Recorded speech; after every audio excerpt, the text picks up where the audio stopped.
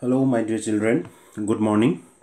So we have completed the third chapter, laws of motion, and in the last class we have completed the last portion of the chapter, that is unit E, laws of gravitation. So today we'll be doing numericals based on this unit. Alright, so today's topic is numerical on gravitation. So before we do the numericals from exercise number 3.3e, okay, we'll be we have to make ourselves familiar with the formulas that we are going to use here. So the first formula that we are going to use here, so write this, okay, copy all these formulas also in your notebook. So the working formula number one is V equals to U plus GT. First relation. Second relation is V square equals to U square plus 2GH. Third relation is S equals to UT plus half, okay, GT square. All right. The fourth relation is W equals to mg, and the fifth relation is F, that is gravitational force, equals to G, that is m into m divided by r square. Okay, now let me explain you what they mean. So here this V means initial final velocity, U means initial velocity, G means acceleration due to gravity, T means time. Similarly here this V means final velocity, U means initial velocity, G means acceleration due to gravity, and H stands for height. So this S here is displacement, U is initial velocity, T is the time taken by the body, G is the acceleration due to gravity, and again G here stands for time. This W is weight, okay, you can write weight with a pencil, weight. M stands for mass, and again G stands for acceleration due to gravity. Now here in the fifth one, this F means gravitational force. Gravitational force. Okay, this G stands for gravitational constant. This is gravitational constant. M is the mass of the first object, small letter m is the mass of the second object, and r is the distance between these two bodies. So these are the five relations that we may use, okay, when we are doing the sums here in this chapter. All right, okay, so now let's begin. The first question that I have taken today is question number 1. Question number 1 says, let me read the question. The force of attraction between the two bodies at a certain separation is 10 Newton. Find, okay, or what will be the force of attraction between them if the separation is reduced to half.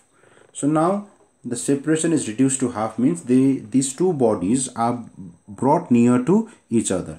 नजिक ल्याउँदाखेरि चाहिँ force के हुन्छ भन्दैछ. And I've told you, I've explained you in that topic that whenever the distance gets reduced, के हुन्छ, distance दुईटा body को between मा distance कम्ती भयो भने चाहिँ force of gravitation will be more. So here initially it is 10 Newton. Force of gravitation here is 10 Newton. अब चाहिँ के भएर जान्छ, यो बढेर जान्छ. Why? Because the distance of separation between them is reduced, and by how much? By half. All right, so let's proceed. So we'll write given F equals to 10 Newton, and you know the formula that is given by F equals to G m by r square. Okay, so now since the distance is reduced, isn't it? So let the new distance be r1. okay, acting, you need to copy all this thing in your copy so that later on when you do the revision it becomes easy. Okay, distance between two bodies with force F1, then what you will get? You will get that R1 equals to R by 2 because it is reduced to half. Half and go, 2 le divide. So here I have divided by 2.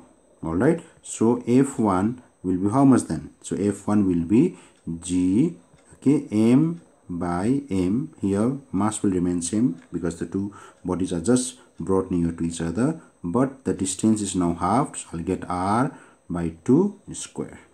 All right, so when I open the bracket here, you whole square bracket call the what do I get? I get 4. How do I get 4? Because 2 square is 4, so 4g m into m divided by r square. Is that okay? Yes. Okay, so or F1 equals to 4. So here I got 4, but what is this? If you see here, यो भनेको के हो? F हो. Gm m by r square भनेको चाहिँ F हो from this equation, right? And what is the value of F given in the question? The value of F given here is how many Newton? 10 Newton. So I get 4 into 10 Newton, which means 40 Newton. All right. So this is our first solution for question number 1. So don't forget to write the statement. So the force of attraction between them, if the separation is reduced to half, becomes 40 Newton. So this is how you will write the statement. All right. Okay. Now let's move to the next question. The next question that we are taking today is question number 3. And I guess this question is very easy. Question number 3 says, calculate the weight of the body. So we have to find the weight of the body. Now you know, you have copied the formula, isn't it? Weight is given by m into g. Yes. So mass, okay, is 10 kg, and you have to find in kilogram force, that is the gravitational unit of force, and Newton, that is the SI unit of force. And you have to take g as how much? 9.8 meter per second square. So let's write, given mass m equals to 10 kg, acceleration due to gravity is 9.8 meter per second. All right. So now question number A, you have to find the weight in kgf, that is kilogram force. All right, that will be given by equals to m into 1 kgf. So that will give you 10 kgf. All right, so it's very simple. You just have to multiply by 1 kgf. Okay, that is the value of g. Okay, similarly, this is, see, don't get confused here, this is m into g. Okay, so similarly here, question number B is weight in Newton equals to m into g. The same formula. The mass here is 10 kilogram into acceleration due to gravity is 9.8, which is given in the question. So 10 into 9.8 will give you 98. So 98 Newton will be the solution for number B. So question number 3, very simple question. All right. Okay. So now let's move to the next question. So the next question here is question number 5. Let's see what our question number 5 says. Question number 5 says, see, before you proceed to this number 5, you can pause in the video here, copy the solutions I've done for number 3. Okay, after you complete the solution for number 3, then only we go to number 5. Okay, and again, after watching this video or the solution how I have done, you can again pause, copy it, and again go to the next question. All right, so you must note these things properly so that whenever you have tests or exams in the future, you may revise the numericals or re-practice the numericals with the help of this notes that you have done in the copies. Okay, so question number 5. The weight of a body is 2.0 Newton. What is the mass of the body? So अगाडिको question number 3 मा चाहिँ what was given? Mass was given and g was given. You were asked to find the weight in question number 3, isn't it? Now question number 5 मा चाहिँ weight is given here. You are asked to find mass. All right, so let's do. So you don't forget the 4 rules I've given you. So question number 5 given, Okay, mass you have to find, question mark. Weight W is given, this is 2 Newton, and acceleration due to gravity, that is G, is given, that is 10 meter per second square. All right, so compare the units. Rule number 2, both the units are in same system, SI, right? So now we'll go to the move to the rule number 3, that is to use the best relation. So the relation that we are going to use here is, we know W equals to M into G, that is weight equals to mass into acceleration due to gravity, or M equals to W by G. We are asked to find the mass. So the weight of the body is 2 divided by acceleration due to gravity is 10. So this will give me 0.2 kilogram. Kilogram is the unit of mass. So here you write rule number 4, that is statement. So question number 5 was also very simple, very easy, isn't it? Are you getting to it? So see, I'm telling you, in between, see, I have done here. Now you pause this video right now and then copy the solution. All right, clear? So for question, you can refer to book. Okay, no need to copy the question in the copies. You can just write the page number. Your question kuncha number page master, so that later on when you do the revision, okay, or when you recall the sums that you have done here, it becomes quite easy for you all. All right, so now you can pause in here and copy this. Now we'll move to the next question. Okay, the next question for today, okay, is question number 7. So we are taking question number 7 now. Question number 7, let me read it. The question number 7 says, a man weighs 600 Newton on earth. What would be his approximate weight on moon? Give the reason for your answer. So when I taught you there, isn't it, and when you go through the book, you will find that the gravitational pull of the moon is less as compared to the earth. Okay, अब कतिले less छ भन्दाखेरि चाहिँ 1/6. See, gravitation of moon is 1/6 that of earth. Okay, so what you can do is you can write a small note there. Okay, you can write a note here, and note मुनि चाहिँ के लेख्छौ भन्दाखेरि चाहिँ you will write gravitation, okay, of moon is 1/6 of earth. यति लेखा, यो चाहिँ याद गरिराख्नु. Okay, put a star mark on it. So gravitation in moon is less as compared to earth, and by how much? By 1/6. Okay, so now let's move to the question number 7. Let's write the information under the heading given. Okay, this is question number 7. Weight is given, no? Weight of man, that is W equals to 600 Newton, right? And we are asked to find the weight of the man on the moon. Okay, yes. So you know that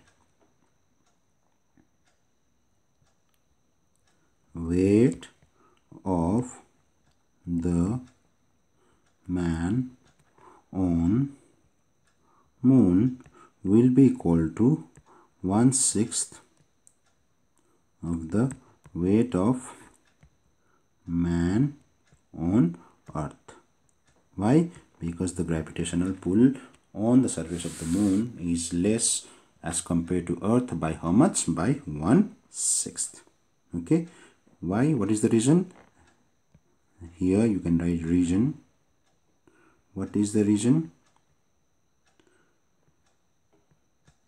Here the reason is that, okay, gravitational pull, okay, or gravity, you can just write gravity on moon, okay, is 1/6 of earth. Okay, so because of this, the weight pani कतिले कम्ती हुन्छ? 1/6. So therefore weight of man, not of, on, okay, on moon equals to 1/6 into 600 Newton. So after cancellation, I'll get 100. 6 1 is 6, 600 is 600. So I get 100 Newton. So the mancheko weight chai moon ma chai kati hunda rahecha 100 Newton. So this is how you will solve. Alright. I hope you understood. Now again you can pause here and copy this. Okay. So after you finish this, we'll move to the next one. So the last question for today is question number 9. Okay, so we are doing question number 9 now. Question number 9. Let's read. A ball is released from a height and it reaches the ground in 3 seconds. Time is given here. If acceleration due to gravity, that is g, is 9.8 meter per second square, find the height from which the ball is released and the velocity with which the ball will strike the ground. So you are asked to find two things here. One is the height and the other one is the velocity. Okay, so first you know the rule to copy all the information given in the question. First information given here is 3 seconds, so that is our time. Okay, and g is given, that is how much? 9.8 meter per second square. Okay, so here you must see that the initial velocity, that is u, will be 0. Okay, because the ball is released from a height. Release छोडेको हो नि त, छोड्दाखेरि भन्नुको मतलब चाहिँ पहिला चाहिँ के थियो, बल was at rest. So initial velocity will be how much? 0. Okay, so question number 1 is to find the height. So let the height be s here. All right. Okay, so before this I forgot to again to tell you rule number 2, compare the units. Second is the unit of time in SI system. Meter per second squared is the unit of acceleration in SI system. So both the units are in same system, so no need to convert anything here. Okay, so question number A is the height. So we use the best relation. So among the 3 relations that I've given you on the top here, 3 equations of motion, the best relation would be this one. S is equals to ut plus half gt square. Okay, so s is the height here. Okay, so initial velocity u is 0, so 0 into 3 is the time here, 3 seconds, plus 1/2 into acceleration due to gravity here is 9.8 into t square. T is 3 seconds and there is a square there. All right, so 3 zeros is 0 here, so I get plus. Okay, so you can cancel this. 2 1s are 2, 2 4s are 8, and 2 9s are 18. So you'll get 4. Okay, 0.9 into 3 square will give you 9. So 4.9. Okay, 2 4s are 8. Okay, yes. So that is going to give you how much? 441. So 9 9s are 81. 9 4s are is how much? 4 9s are is 36. 36 plus 8 is 44, and you have 1 place decimal there, so you'll get 44.1 meter. So this is the height from which the ball was released. So don't forget to write the statement. So the statement will be the height from which the ball was released equals to 44.1 meter. All right, so second part of the question is there, that is the velocity. We have to find the velocity in the second part. Okay, so let's go to the second part. Second part says velocity. So let, this is number B, let the velocity be v. So I'm assuming the velocity to be b, okay, with which the ball is striking the ground. Okay, so the relation we will use here is, we know v square equals to u square, okay, plus 2gh, or v square equals to 0 square, initial velocity is 0, plus, okay, 2 into the acceleration due to gravity is 9.8 into the height, just now we calculated it, is 44.1. so here I will get 2 8 ja is 16, 0.29 ja is 18, plus 1 is 19. So I'll get 19.6 into 44.1. That will lead me approximately to 864 in 0.36. So here I have v square, don't forget to write this, okay, or v, since I have a square here, so when this square goes to the right hand side it becomes square root of 8,464.36 will give me v equals to 29.4 meter per second. So this is the velocity. Alright, so that's all for today. Don't forget to write this statement here again. Okay, so I hope you understood. If you have any confusion, do let me know. Okay, so next week we'll have the last class, I guess, and